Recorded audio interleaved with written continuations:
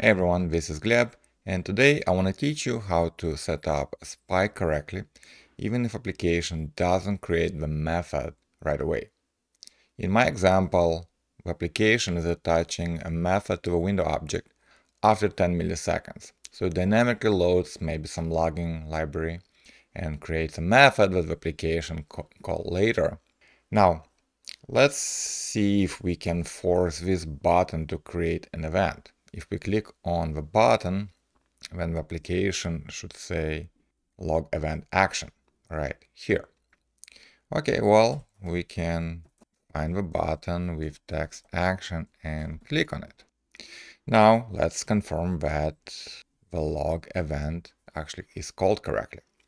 We can get the window object, we get the window in the callback, and we can say spy on the window object, and the method name is log event right here.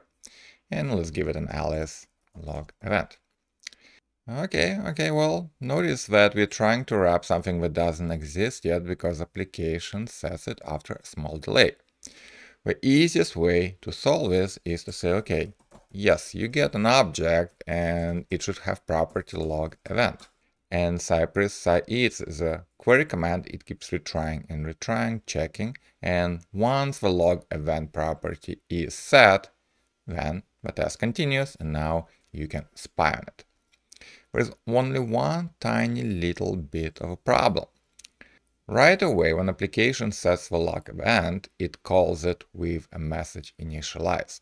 Now we don't see it right here. Notice we only see the action when we click on the button. So how come we don't catch the log event initialized? The problem is the synchronous nature of our code. We are setting the log event and immediately call it. So it's hard for us right here because once the log event is set, well, it already calls the log event initialized right away. And we are set up a spy after that. Okay? It's the same event loop, so either application code runs or the test code runs. And we have synchronous two commands, so checking the property and then getting that property are, before and after that event. Okay, so what can we do? Well, here's the trick. We want to set up our spy during the assignment, when the application code is actually setting the log event. So the way we're going to do it is like this. We're going to get the window object, right? So right now we're running before application code loads. We have a window object. And now we can say object define property on a window object log event, and we can describe it using a property descriptor. So we need two things. We need getter and setter. When you get, you return something, and let's return something right here. So we'll say log event fake, and right now it's not set, right? So when someone asks for it, we'll just return it.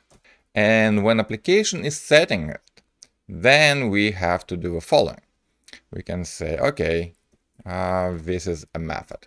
Now this almost works, right?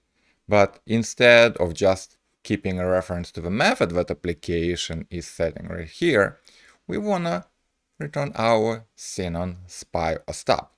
So the way we're gonna do it is like this. Okay, let me just remove it. I'm gonna create a stub using size stub, and I'm gonna give it a reference or alias name, okay? When application passes the real function method, right, we can say stub calls fake method, okay? So when application is calling window.log event equals something, we get into this setter. We update our stub to actually call what application passed in. That's why you can see it, being called, and we can see it in the terminal when we run. The real console log is called. And now we can confirm that our stub alias log event should have with exactly initialize argument. Okay, so this is how you can spy on the method that your application is creating dynamically.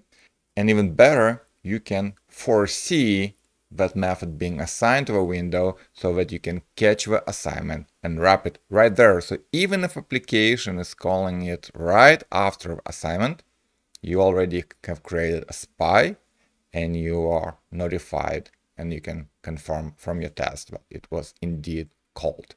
So find this recipe in my Cypress example website. I'm going to link it in the description of this video.